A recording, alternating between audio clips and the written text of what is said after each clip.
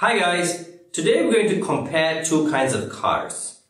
No, not like Ferraris and Mercedes-Benzes or Toyotas versus Kias, although we pretty much know who's going to win the second comparison. And this is not going to become Top Gear SNT, although that would have been a lot more fun driving around the racetrack. No, we're going to compare hybrid cars and conventional cars and talk about which one is better.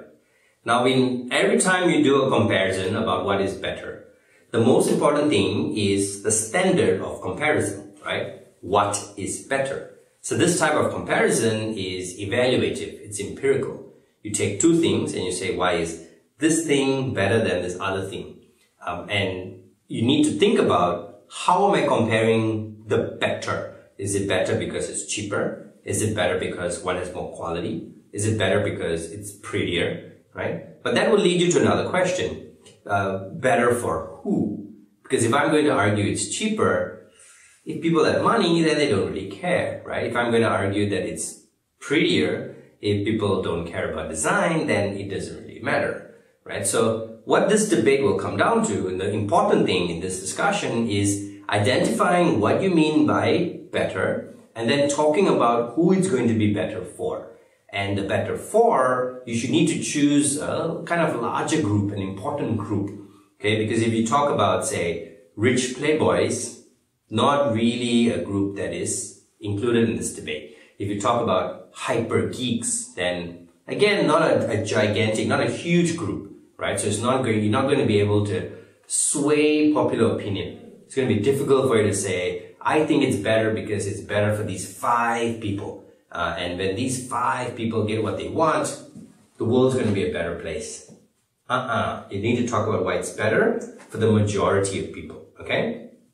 So, but before we get into that, let's quickly make sure we understand what are hybrid cars, what are conventional cars, okay? So hybrid cars, maybe it's easier to start with conventional cars.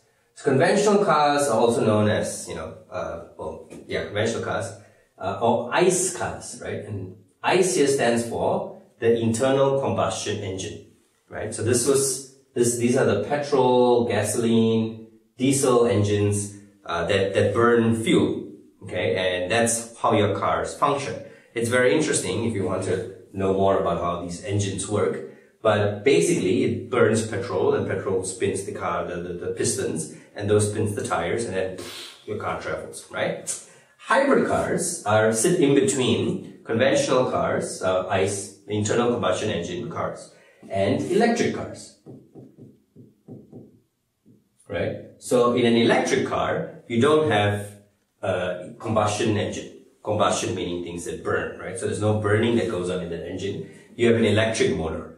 How you get the electricity is a different issue. You have batteries, fuel cells, or you do something else that generates electricity, and then the electricity spins the motors and then the cars go, right? So this can make the cars accelerate a lot faster and also very, very quiet, right? But the problem with a lot of electric cars is holding that electricity, right?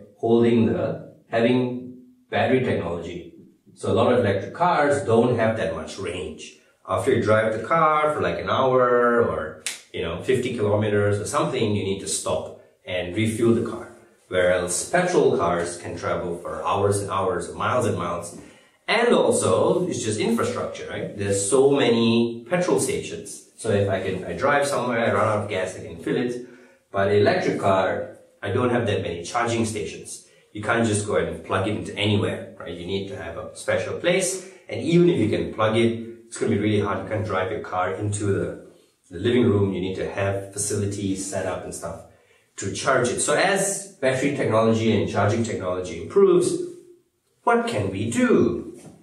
We have hybrid cars, which are kind of in between the combustion engines, the normal petrol cars, and the electric cars that are battery powered, right? So hybrid cars also have a battery, and they also have an engine. They have the best of both worlds. And the engine charges the battery, right? Because the engine also spins and has a dynamo, but it charges slowly, obviously. And it charges through some other pretty interesting ways, like regenerative braking and all that. It gets a little bit technical, but it's really, really cool stuff. And the battery can also then power the car, right? So in the car is clever. It will choose when it's more fuel efficient to use one over the other.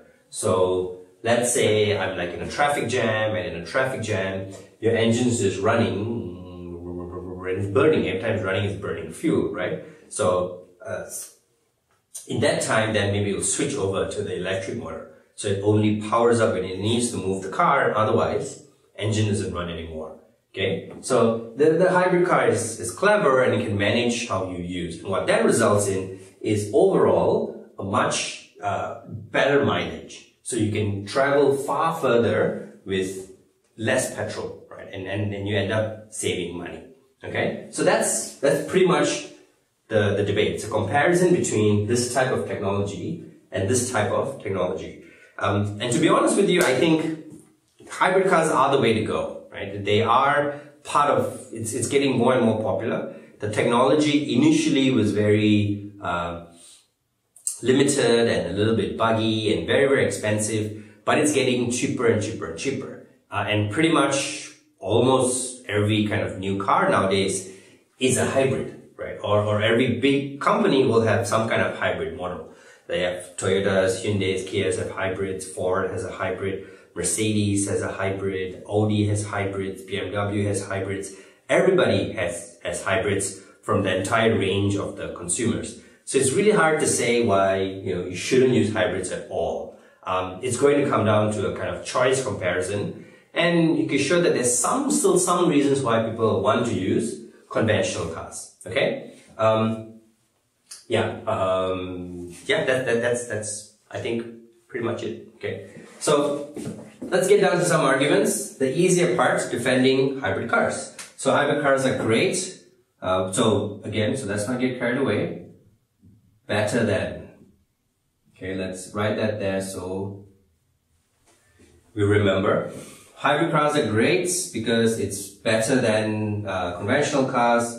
Why is it better? They're better for what? So the first thing you could say is for the environment. Okay, and this is a big subset group, is better for everybody, right? Because everybody needs the environment. How is it better for the environment? It pollutes less, right? That's one, because of the electric motor. Cars can be cleaner, and it also uses less petrol, uses less fuel to go further, right? Because it's saving fuel when the car is in traffic jams and so on and so forth. And the battery allows you to use electric power and travel the car further. So it's much better for the environment. You can also argue it's better for the consumer, for people who want to save money, right? Because fuel is important. Fuel is important because people need it, but fuel is expensive. And that was a big reason why hybrid cars were developed, actually, or got a lot of attention and focus. When the cost of fuel reached, like, I don't know, $150 a barrel, or was going to reach $150 a barrel, it became really, really expensive to fill your car, right? So people didn't like to drive that much. And if you had effective public transportation, then good for you. But if you didn't, that really affected how people worked, affected how people did business, and the cost of deliveries became much higher, and all of those different things, right? So then it made more sense that even if the car initially was expensive, you saved a lot of money in the long run, right? Because fuel is really expensive. And you can still make that argument now, that it will still save money in the long run. Hybrid cars are cheaper now than what they used to be 5 or 10 years ago, because there are a lot more companies that sell hybrid cars, and the technology is improved. The technology is much better. Okay, so those are the two kind of main arguments that you can run over there. It's good for the environment. It's good for people to save money. The benefits of hybrid cars, but these are big arguments, and you can flesh it out. Talk about save petrol, use less petrol, you need less exploration, so on and so forth. The emissions, to the environment and all that, and then saves money on fuel. The cost of the car also has reduced. Okay, so these are two things you can talk about on why hybrid cars are better than conventional cars. If you want, you can also talk about how it encourages buying a hybrid car or encourage the development of this technology, right? So we need more consumer take-up. People buy it now, they use it, they get used to it, then more people will do it, and more people will do it. So if you are a conscious consumer, then you should support this because this leads to all of these things. Maybe, okay? Something you can run, something for you to think about. But why may it not be better? I think a large part of you showing why it may not be better is going to talk about defending the conventional engines. Okay, I don't think you should say that hybrid cars are terrible, they are useless, and we don't want hybrid cars. We want only electric cars or only conventional cars. Or I don't think you should say I don't care about the environment. I want to drive my supercar. Yeah, I don't think those are great arguments. Okay, but talk about how even as technology is developed everywhere else, it's not like we're driving the same conventional cars today that we used to drive 10 years ago. Conventional cars have also gotten far more efficient, far more fuel efficient, much lighter, and they managed to balance the fuel and use them much more effectively, right? They also use much cleaner fuels than we used to use before. Okay, how is the fuel cleaner? They either create biofuels, so you inject things like ethanol, like plant-based alcohols into the fuel, so the emissions get reduced. And biofuels are also more sustainable because you can grow these plants, right? Okay, so in biofuels, a big advantage of this is you can use biofuels in most new conventional cars with minimum modification, right? You can also use natural gas, right? So natural gas, liquefied petroleum gas, LPG. So like a lot of taxis, you take a taxi, you open the trunk because you're going to put your luggage and suddenly, whoa, there's a big tank in the taxi. Why is there a big tank in the taxi? That's liquefied petroleum gas, right? And LPGs are far less polluting to the environment and also much cheaper, right? So that's why taxis use them. And taxis can travel long distances on LPGs, right? The problem with this is these two things also some of the same things with the batteries. You don't get a lot of gas stations where most people can fill them up and use them.